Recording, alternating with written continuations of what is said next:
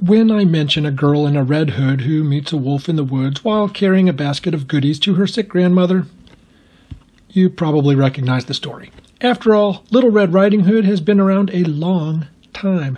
In fact, it's been traced to an 11th century poem recorded by a Belgian priest, so yeah, it's been around about 1,000 years or so. Of course, when the same fairy tale gets told and retold too many times, it can get kind of boring. That's why taking a fairy tale and changing it into something new can be much more fun. So for today's writing tip, we're going to look at how to write a fractured fairy tale. I've got 7 tips for how to fracture a fairy tale. Let's stick with the story of Little Red Riding Hood and see what happens. 1.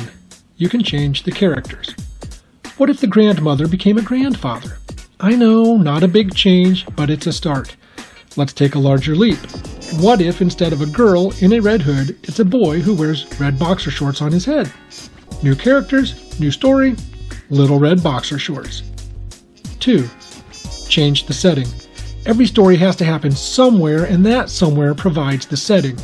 Does Little Red's grandpa live in a cottage in the woods like in the traditional fairy tale? Or does he live on a houseboat?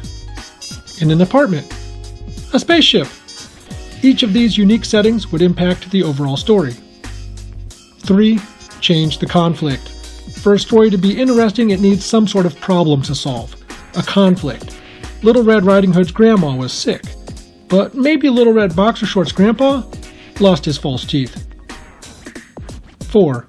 Change the plot. The story's conflict is part of the overall plot. All of those things that happen to move the story from the beginning all the way to the end.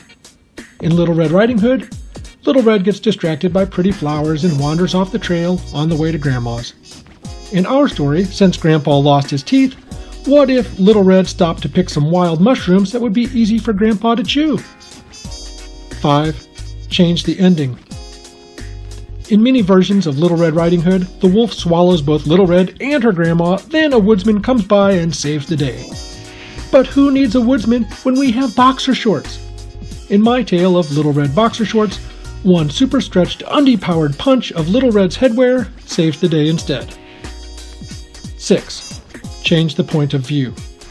Sometimes perspective is everything. How would the wolf tell the story of Little Red Riding Hood?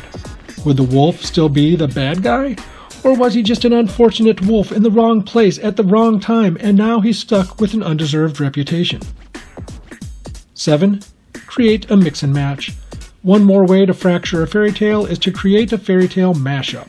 Take the characters and plots of 2 or more fairy tales and combine them into something new. What would happen in Little Red and the 7 Dwarfs? Or what about Little Red and the Beanstalk? Or Cinder Red Riding Hood? With fractured fairy tales, the possibilities are endless, and so is the fun. I had a blast writing Little Red Boxer Shorts, which I turned into a reader's theater script for elementary classrooms. Now go ahead and try your own idea. Explore these 7 ways to fracture a fairy tale and see what stories spring from your imagination.